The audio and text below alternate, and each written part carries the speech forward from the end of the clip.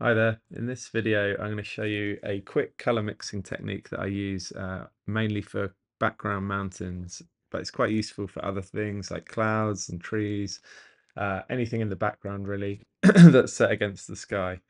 So what I do is basically say like in this scene, I've drawn in some mountains here in black. And firstly, I'll just give them a color by double clicking to the right hand side of the mountains text to bring up the layer style box. I'll add a color overlay, make sure that's on 100%, and I'll choose a color. So let's go for a color in here. So maybe that blue there. It's quite nice. Press OK. OK, and then I control click next to the text again and I rasterize the layer just to embed that color into the layer. So it's fully that color now. And then what I'll do is I'll double click it again and go on color overlay again. This time I'll select a new color and I'll select the sky color just above where the mountains are. So that yellow there, and I'm happy with that, so I can press OK.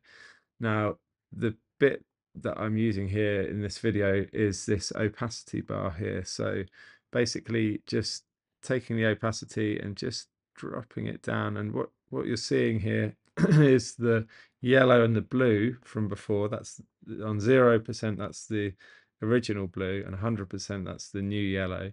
And then all the way in between, it's a mixture of those two colors.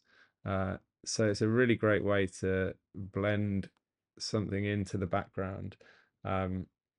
It kind of adds that atmosphere, the color from the sky into the layer below. So yeah, I use that to maybe I'll pop that on 70%, and that feels quite distant. I could have it a bit feeling a bit closer, uh, around 20%, but I quite like the 70 look. So let's do that. Now here's another example. Nighttime scene here. I've drawn some mountains in already, and then I basically will give them a color overlay. Make sure that's on 100 to start with. Maybe go for one of these kind of colors, and I'll OK that. I'm happy with that. Rasterize the layer.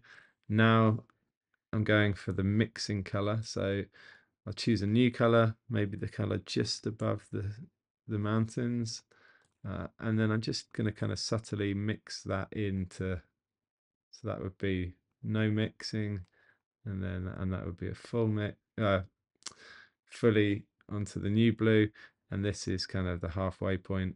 I think it might only need a little bit of that color, maybe 20%, just to help it feel a little bit further back, or 25 maybe. And then I'll just rasterize that layer. These are just, here's just some details that I'd drawn on earlier. I could increase the brightness on so you can see them. Here's another quick example. This time some really distant cliffs in the sea I've drawn in. So some there and then some even further back. So let's choose a color for these, put that on 100. Maybe the color of the sea, for example. So we'll do that for both of those.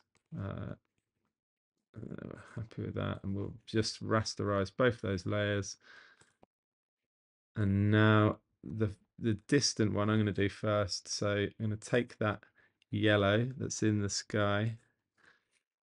Okay, and then I'm going to just have a look at what those two, the blue and the yellow, look like mixed. So that's feeling really quite nice and distant. So maybe I'll go with something like that for the distant ones. And then for the closer ones, probably don't want too much yellow. That would be full. That's none. So maybe just a bit, 20%. Maybe 30. 30 will do it. Yeah, and that just helps kind of bring those background hills into the scene. And I use this technique all the time just to kind of uh, just to blend colors. Really, it's a really handy way to do it. But yeah, I hope you found that useful.